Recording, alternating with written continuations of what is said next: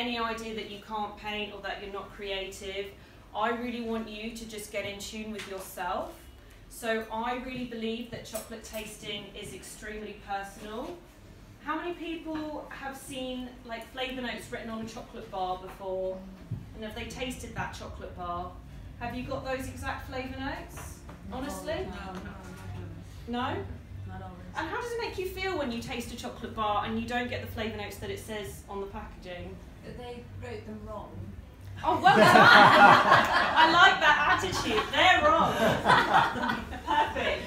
Well, a lot of people feel like, oh, I must not taste very well, or I think I taste this, or I'm not sure, like, do you taste that? I don't know. Am I wrong? Am I right?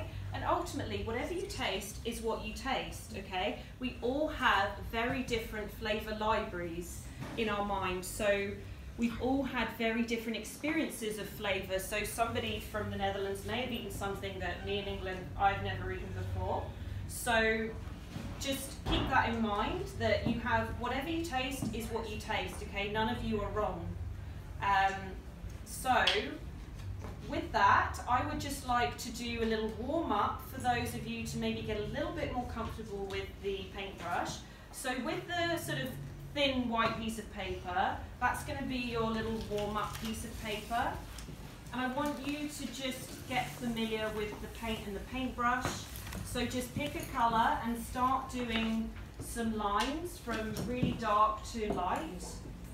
Do you need some paintbrush? Yes. Paper? Okay. Thank you.